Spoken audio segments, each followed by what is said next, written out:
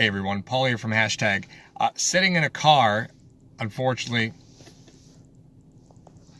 no Mario.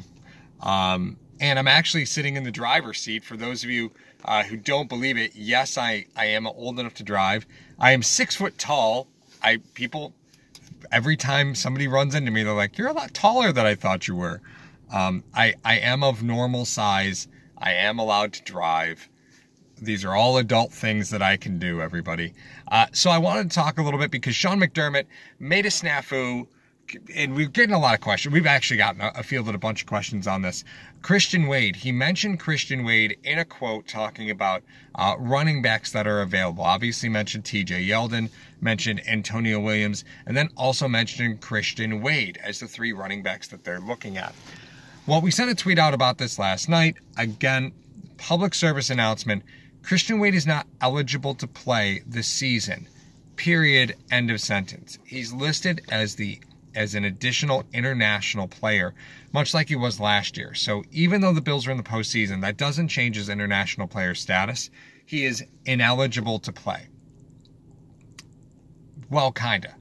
The Bills could activate Christian Wade if they wanted to, but they couldn't really activate him. It's kind of a long story on this, right? What the Bills could do is the Bills could release Christian Wade. If the Bills release Christian Wade from their international player program, at this point he does pass through, technically any player cut has to go through a period of waivers. If he's picked up by another team, then you just lost him. Right? Under his current status right now, and then you have to re-sign him, and then after you re-sign him, then he'd be eligible to play. But I don't see the Bills doing that, right? They, at this point, have Taiwan Jones, his second stint with the Buffalo Bills, who even played running back as early as last season for the Houston Texans. You have Antonio Williams, who everybody seems to be really high on, which seems to be the new Christian Wade. And then, obviously, you have Devin Singletary in the room still. So I have a feeling what McDermott meant to say was we have Devin, we've got Antonio Williams, we've got Taiwan Jones. I have a feeling that's what he meant to say. While Christian Wade does help the team in a practice scenario, right? While he will be able to replicate J.K. Dobbins actually quite well, if you look at their profiles, he'll do a pretty good job as J.K. Dobbins in practice. He's not eligible to play under his current status. The Bills would have to release him, hope that nobody claimed him, and then re-sign him to the active roster, which means they'd also have to cut somebody. All things I just don't see, because he wouldn't be a practice squad player at that point. They'd have to sign him to the active roster, and if you sign him to the active roster, that means you got to kick somebody off. Even if they did and were able to re-sign him to their own practice squad, which I think the rules would prohibit cutting him to just sign him again as a practice squad player without putting him back through the COVID protocol, which would make all of this irrelevant anyway. So there's a lot going on here, but Christian Wade, you're not going to see him in the playoffs. There's a bunch of hoops that you'd have to jump through to even get him eligible to be able to play in the playoffs. And even so, we're talking about a guy who played 4 games last year in the preseason only. So is he the best help for your team? No, not likely. Antonio Williams still offers you the best help because he's played football, competitive football, more recently. To speak on Antonio Williams a little bit, a lot of people are really excited about him. The player that you saw is not necessarily the player that he's always going to be forever. What I mean by that is he showed that he was willing to take dirty yards, which was not a thing for him in college. He thought he was an elusive back in college, which I think we can probably all say probably not, right?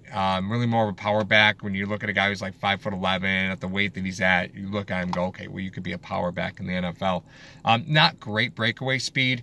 A little bit. Him and Moss are pretty close.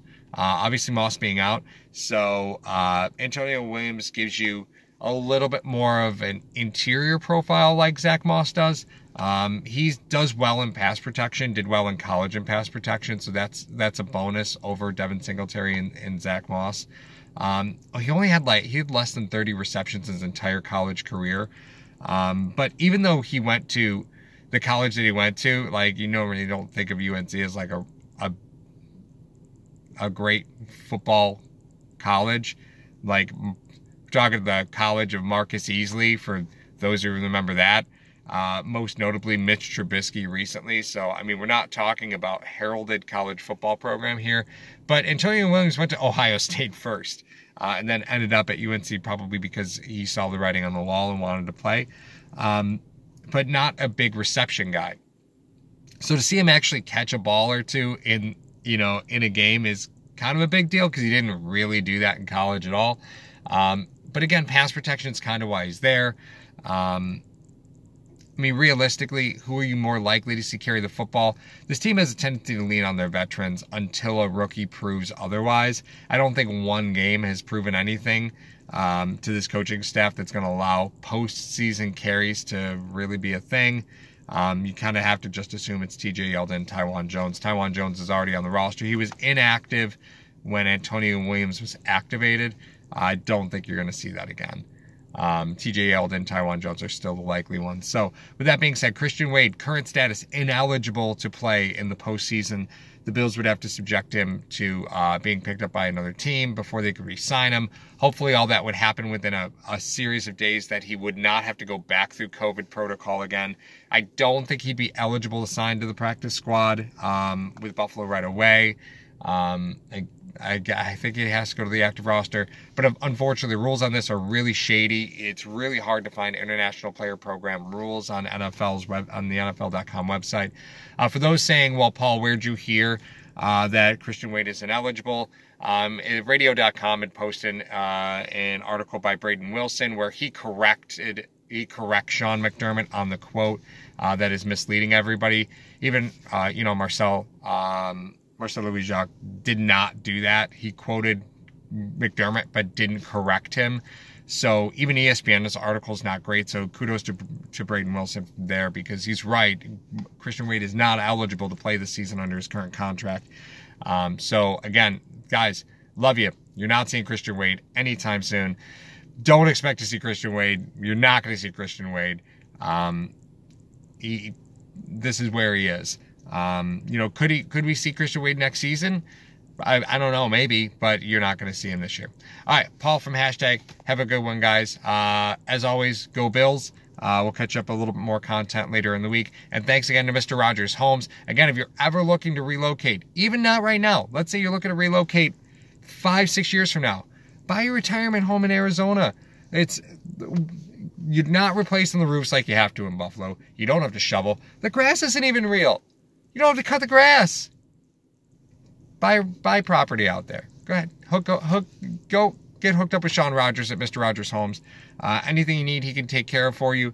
And maybe you want to rent that house that you're going to buy out there. Rent it for 5-6 years. Maintenance sounds super low. And then when you're ready, move out to Valley of the Sun. It's warm. I like warm. Every house has central air. It's kind of a necessity out there. All right, Paul from Hashtag. Later.